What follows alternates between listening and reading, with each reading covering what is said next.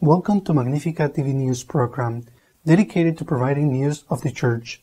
Today is December 21st, 2022, and these are our news. The Pope is 86 years old, and this week received the gift of reconciliation with Russia, following the Pope's criticism of that country. The Bishop of Matagalpa in Nicaragua has been formally accused of terrorist activities by the Sandinista dictatorship. Cardinal Wallet has denounced those who accuse him of sexual misconduct towards a woman 30 years ago when he was Archbishop of Quebec. The writer George Welger said that what is happening in Germany is not a schism, but a collective apostasy on the part of Catholics. The Chaldean Patriarch of the Assyrian Church criticized the German Synod because it goes against the common faith shared by all Christian churches. In the week of Pope's 86th birthday, Russians have given him the gift of reconciliation, following the Pope's criticism of the war in Ukraine. Pope Francis turned 86 years old on December the 17th. That makes him the fourth longest-serving pontiff in the last 2 centuries. In March next year, it will be 10 years of his pontificate. Coinciding with his birthday, Russia has sought to put to rest the tension created by statements made by the pontiff in which he accused some of the ethnic groups fighting in Ukraine of brutality. According to Moscow, Russian diplomacy has reportedly received an apology from the Vatican for the Pope's statements about Chechens and Buryats. These statements were published in the U.S. Jesuit magazine America. Received through diplomatic channels a message from the Vatican containing an official statement on behalf of the Secretary of State of the Holy See, Pietro Parolin, regarding the above-mentioned statements on the pontiff, it reads as follows. The Vatican Secretary of State presents its apology to the Russian side.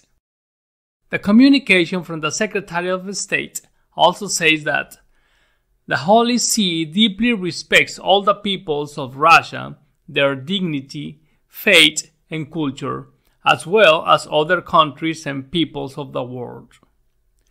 The Vatican Press Office confirmed diplomatic contacts in this regard, although they did not acknowledge having apologized.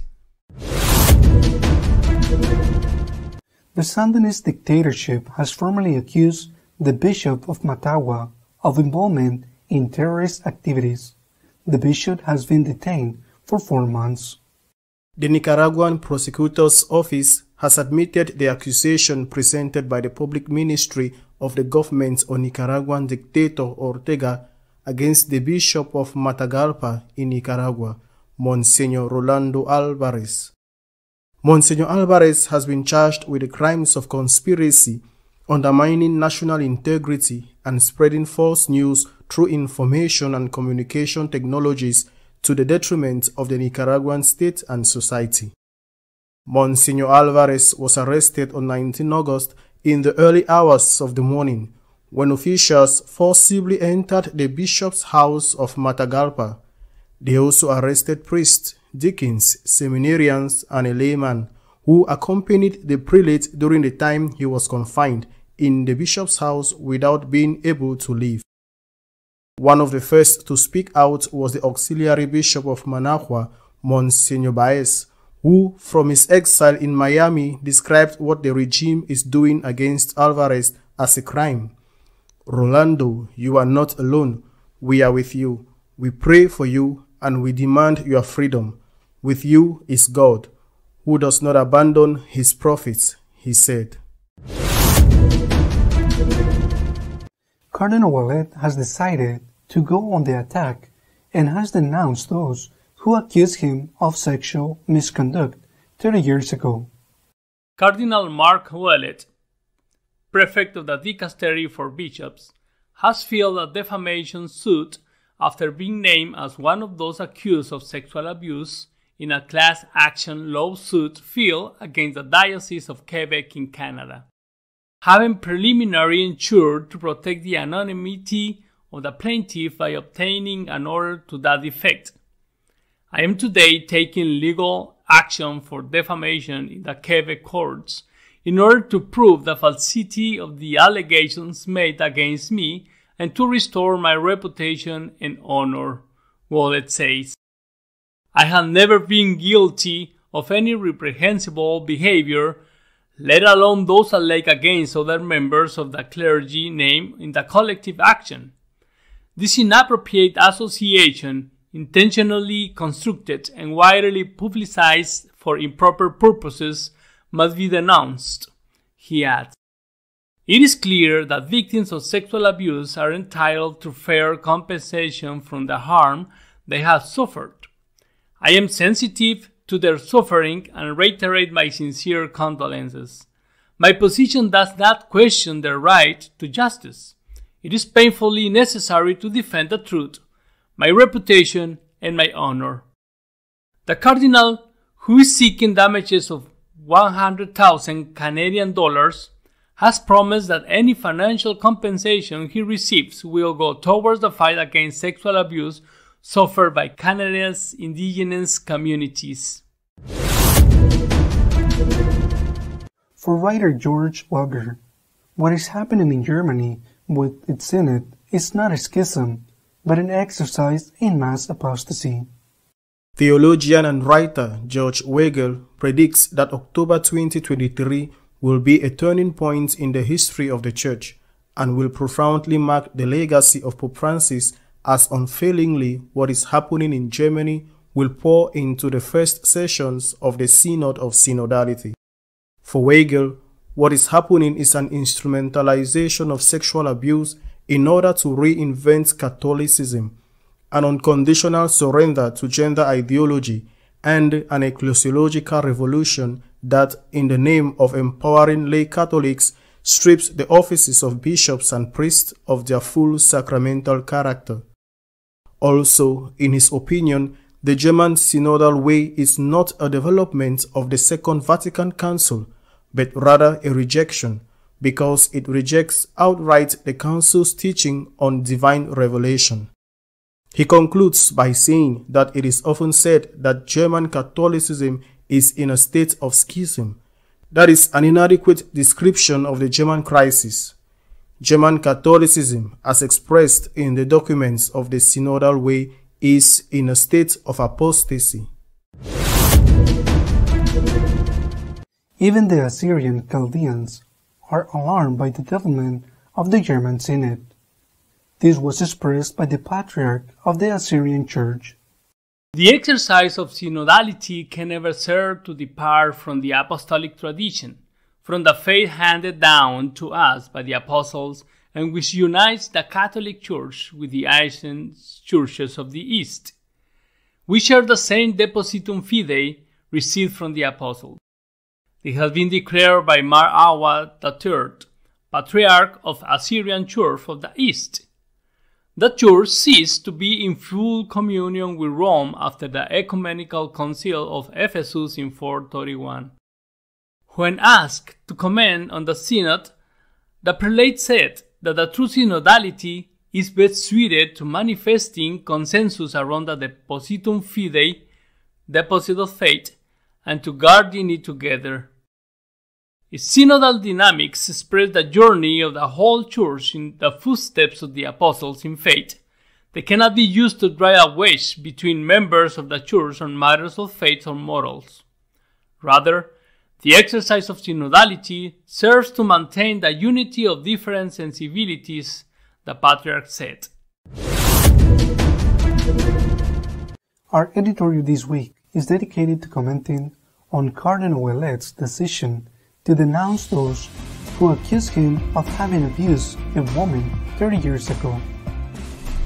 This week, a piece of news occurred that I am sure has gone unnoticed by the vast majority, but which I believe has its importance. To understand it, you have to tell the story. A few months ago, if I remember correctly, in August, Cardinal Ouellet, who is still the prefect, the president of the dicastery for bishops, one of the most important of the Vatican Curia, was anonymously accused that 30 years ago he had put his hand on the lower back and hugged a woman in a public act. An accusation that was made as part of a series of accusations against the Diocese of Quebec, of which Ouellet was then Archbishop. An accusation that had no more foundation than a rumor, because 30 years had passed. The accuser did not know who she was. At least those who filed the complaint did not say who she was. She had been a pastoral collaborator in the diocese in the past, and according to her, in one or in some public acts, the former archbishop was kind to her, and that, she says, made her feel upset. Nor does the accusation say how intense the hugs were, or up to what lumbar vertebrate the archbishop's hand reached. Simply, a lady says that 30 years ago in a public act, nothing private, nothing in a room, nothing in a sacristy, in a public act in front of everybody, the archbishop was affectionate with her. He gave her a hug. I imagine that as so many hugs are given in so many places, and that made her feel annoyed. It bothered her, and 30 years later, within a package of accusations against different priests whose crimes, the vast majority, occurred 60 years ago, 30 years later, it is said that Cardinal disturbed a lady in this way. Well, at the crime, Cardinal Ouellet denied, of course, that this had happened, and he also said that he was prepared to defend himself if the accusation came to court, which it has not yet since happened.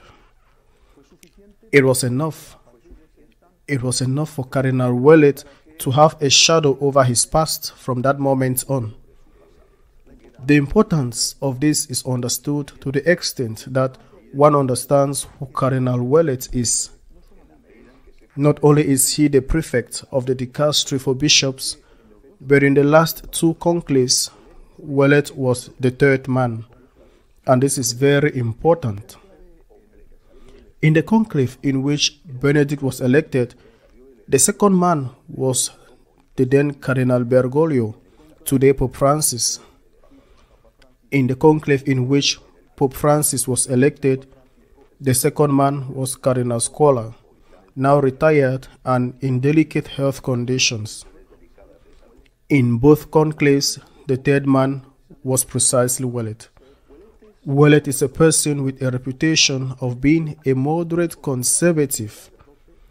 He has worked in Colombia as a priest, has therefore very good relations with Latin America, speaks Spanish perfectly, is appreciated in many African countries. His work in front of bishops has put him in contact with all the bishops of the world, and of course, he has many supporters in the United States and in his country, Canada. Ouellet was, unto this, I dare to say, ridiculous denunciation, on the runway for the next conclave. I do not mean at all, and I insist that I think it is important to clarify this, that this next conclave will be held immediately, in no way whatsoever. Pope Francis, who will be 86 years old on Saturday, is in pretty good health for his age. In pretty good health, even his knee problems seem to be subsiding, and in fact, a trip has been announced for January to places as complicated as the Congo or South Sudan. But I have no doubt, I am sure, that some of the heirs of the St. Gallen Mafia are already moving. They are already preparing everything. The hand that rocks the cradle of the next pope is already at work. Was this ridiculous accusation part of a plan to eliminate Ouellet from the race for the papacy? Well, I do not know, but he was certainly out immediately.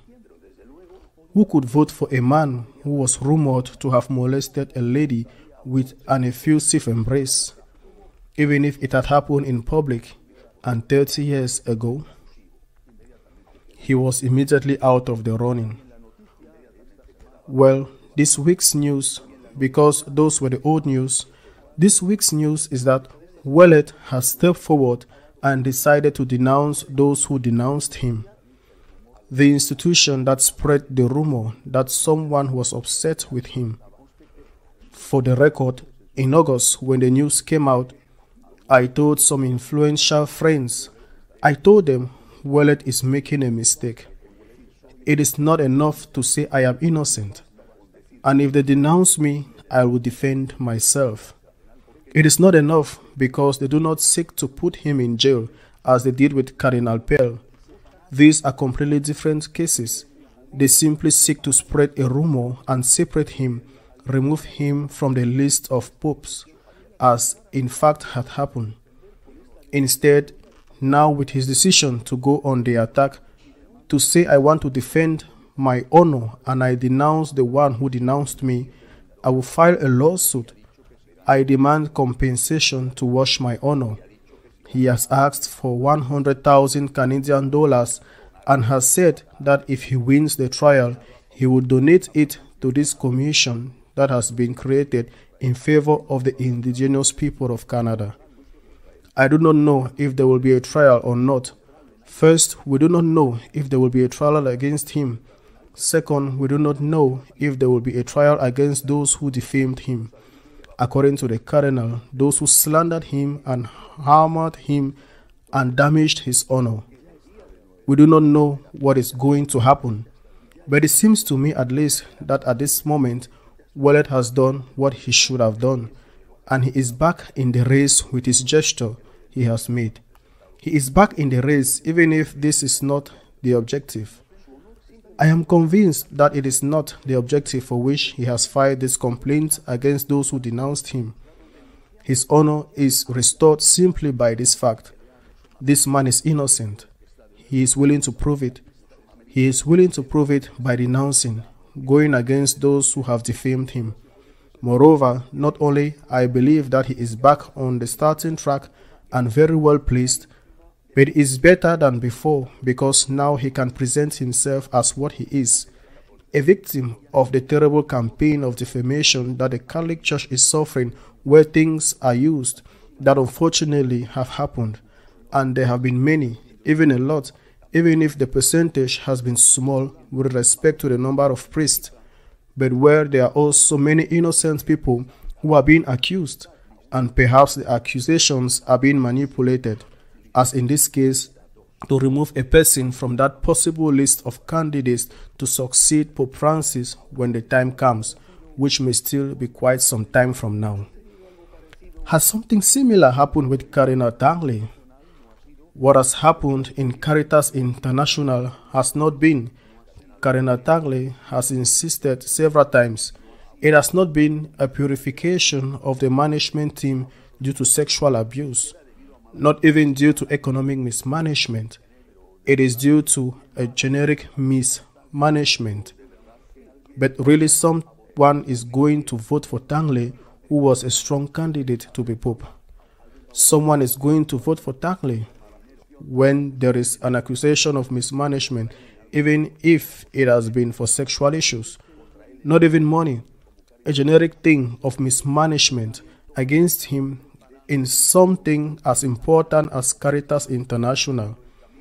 Is this one more move of those successors of St. Gallen who are preparing the way so that at the right time, with rumors like Ouellet's or with facts like Tangley's, those who could be candidates are disqualified and only one or two appear as possible persons.